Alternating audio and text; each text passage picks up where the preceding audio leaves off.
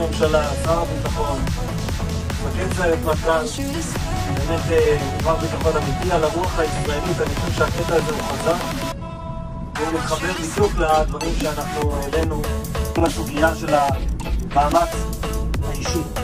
בבקשה. בפריצת מלחמת יום הכיפורים קיבלתי בקריאת השכמה בדרך חזרה אנחנו עושה הדור רק שיעזרו אותה. אני לא רוצה אותה. עושה הדור. תגיד לי, בדרך חזרה אני עושה בסדר, אבל הרוב גרים כבר ליד הזה. בסדר, נעשה הפסקה. אבל לא בעמייה. מהחווה הסינית. כלומר, הכוח המאולתר שאהוד ברק עמד בראשו, אני מניח שאתם מכירים את גם נכנסנו פנימה עד הפעדים של בית החולים, זה היה מרתק.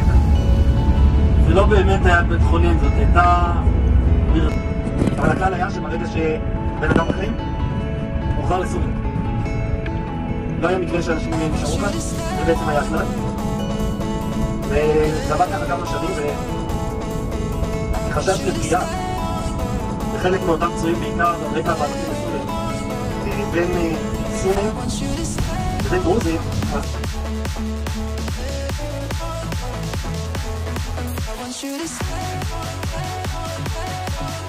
הם הגיעו בתאומים האמריקאים למעברי הגבול בין סוריה לירדן. הם יכלו לרכוש נשק לתחנה האחרונה שלהם.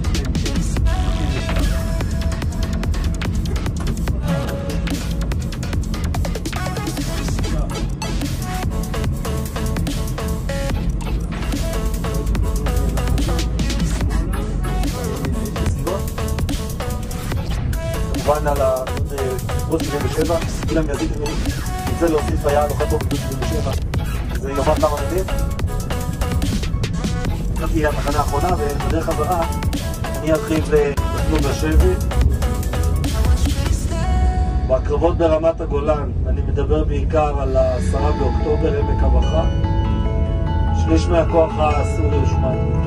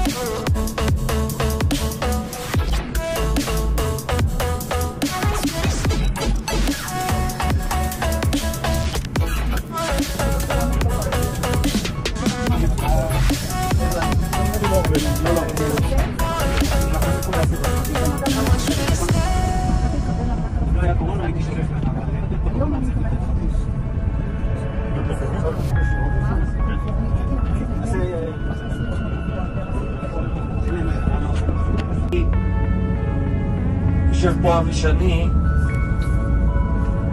שלפני כמה שנים נפגענו ביחד אשתו של תת-אלוף דב שפחות, והיא מספרת לי, הייתי בטקס יותר בבית הנשיא. אין יותר טקס, נמחק מהפרוטוקול. אם אתם מכירים חזנים שיהיו בו...